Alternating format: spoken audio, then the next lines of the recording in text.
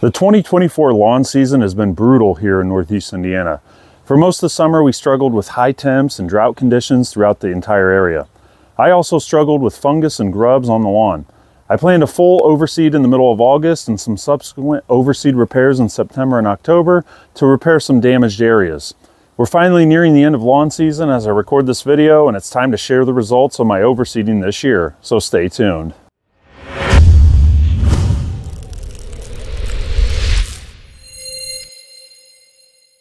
I don't overseed this lawn every season. I only do it when conditions really make it necessary, like they did this year.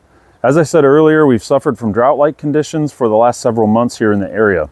I don't have an in-ground irrigation system, but I do water my lawn with my own homemade irrigation system.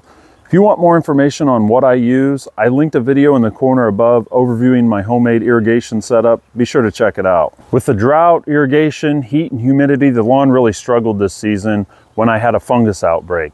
Even though I apply preventative fungicide treatments to the lawn, Mother Nature always wins when it comes to lawn disease. The high humidity and temperatures overnight really brought an outbreak of dollar spot in July. Now, I battled this the best I could with fungicide, but some areas suffered damage and needed repaired. It appeared we had a break in the weather in the middle of August with some unseasonably cool temperatures for a few weeks, so I decided to pull the trigger and overseed. I did my normal process of dethatching and overseeding, but this season I used the Brindley spike aerator to help push that seed down further into the soil, and it really helped with germination. It also helped aerify the soil slightly to get more air, water, and nutrients down to the seeds.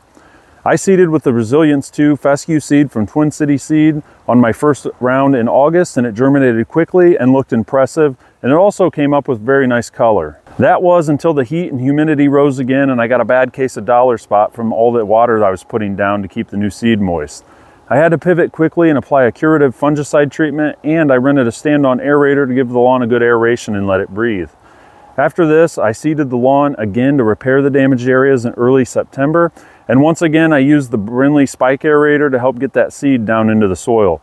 This time I used the Blackout Elite Tall Fescue seed, and I was blown away with the results. The germination was fast and the color was absolutely phenomenal. Now, on a side note here, I want to address a question I get asked a lot in relation to when do I fertilize after I overseed.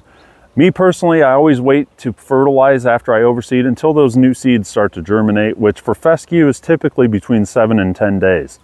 This helps not to drive top growth on the existing grass and choke out that new seed that I planted. I found this method is helpful in making my overseeding jobs more successful. If you found this video helpful so far, I'd appreciate it if you hit that like button. Thanks. Now, after the second overseed, I continued to water the lawn due to the drought, and the new seed established really well.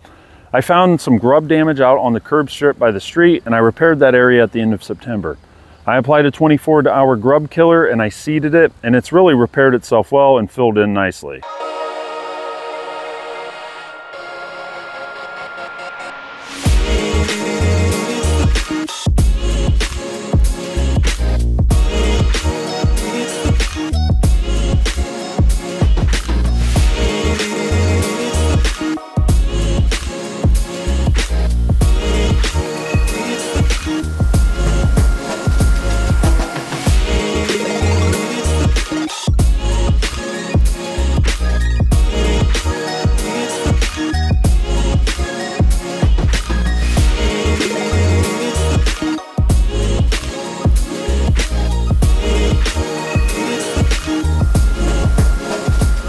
As I record this video, it's the end of October, and we're about 12 weeks out from the original overseed job and about 7 weeks out from the last full overseed.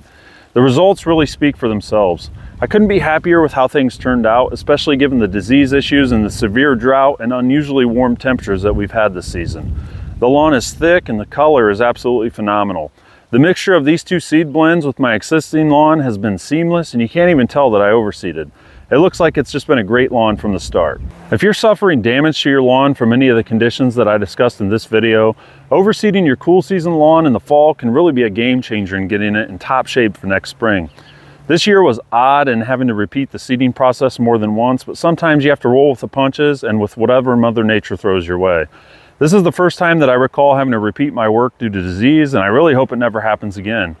That said, this is typically something you can achieve from start to finish on a small lawn like mine on a Saturday with a few hours of work, and it will pay dividends in the aesthetics of your lawn, and you'll be so happy that you took the time to do it. If you're interested in any of the products that I discussed in this video and the products that I like to use for overseeding, check the description of this video below for more information.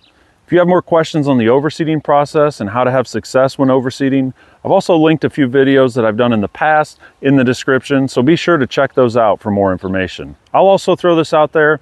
The products that I list below are just products that I've had success with in the past. I could really care less if you buy them or not. I'm just trying to share information to help people out. The big thing is find a product that you like, specific grass seed or fertilizer, and if it works for you, great. Use that product. If you have success with it, it's mainly just finding something that you like and something that brings you success in the lawn. And if you have those two things, everybody's going to use different stuff. You just want to find stuff that works. The season is winding down, so this may be my last lawn video of 2024 as I transition into winter related content. I just wanted to say thank you to each and every one of you that has watched my videos this season and in seasons past and found these videos helpful. You're the reason why I keep posting content, so thank you. I appreciate you watching as always, and I hope to see you next time out in the lawn.